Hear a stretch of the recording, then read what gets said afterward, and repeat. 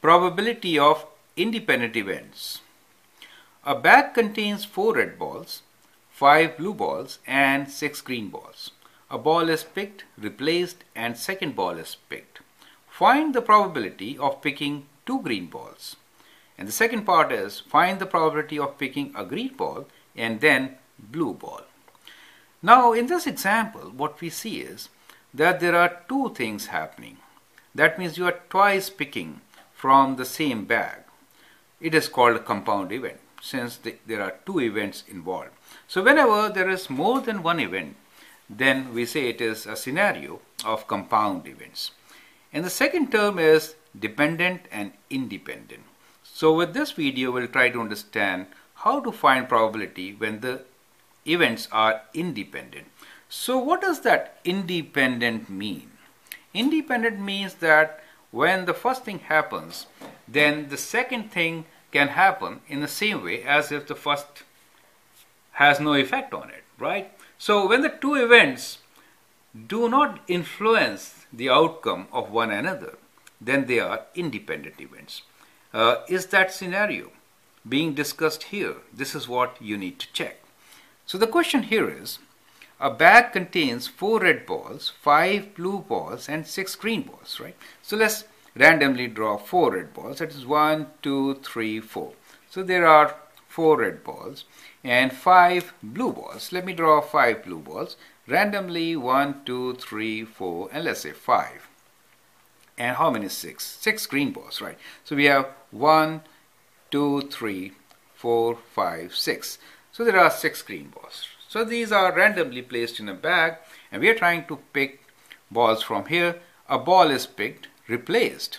So if you pick a ball here and then you replace it, then the scenario is exactly same as if we started from the very beginning. So in that case, and the second ball is picked. There are two events. First event is picking up a ball from this set of balls, and once you do that, you actually replace that ball. Let's say you picked up a red ball. Then you replace it and then you picked up the next ball. But when you pick the next ball, it really doesn't depend what was taken away earlier since it was replaced. So the two events are independent. Do you see that? If you would not have replaced, then the second would have got influenced. Let's say you replace. If you pick up red and don't replace it, that means the total number of balls will become, instead of 15, 14 with one less red ball. So the probability will be different for the second case since the total number of balls are different, correct? So that will be dependent events. So I hope you understand independent and dependent. Now let's answer the question. So the question here is, find the probability of picking 2 green balls. That means we'll write this as probability of picking 2 green, right? Since we are replacing, so what we can say is, first time when you pick up a green ball, what is the probability?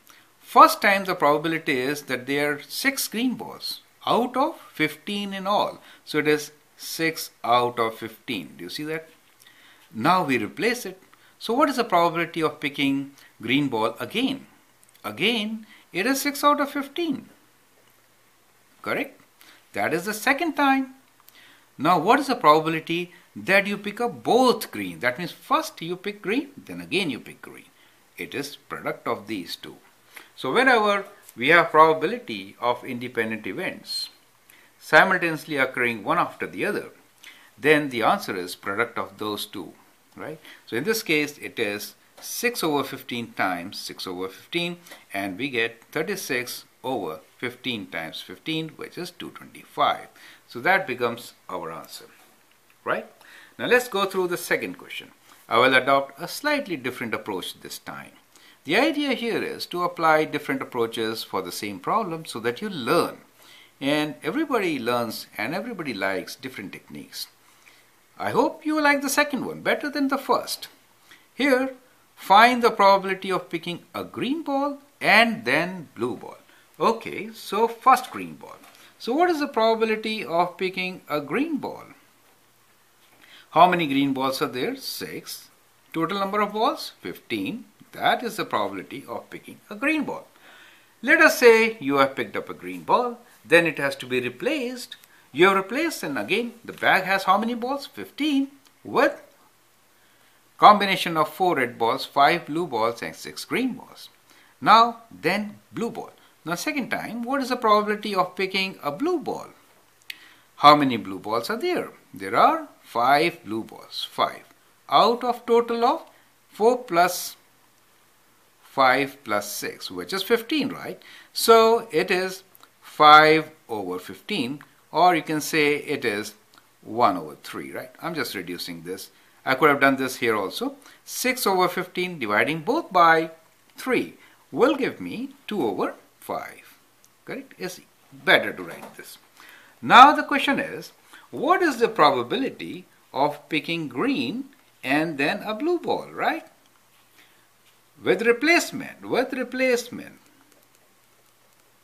Is that okay? It is product of these two.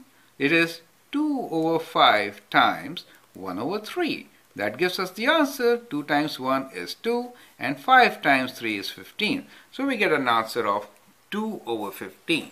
So that is the probability of picking a green ball and then blue ball. Do you see that? These are independent events. If I reverse the things, even then this answer will be same in these independent events, right? So that is the beauty. But if in case we are not replacing, then we'll get different answers. So that becomes compound events which are dependent. We'll see now compound events which are dependent, okay, in the next example. Thank you and all the best.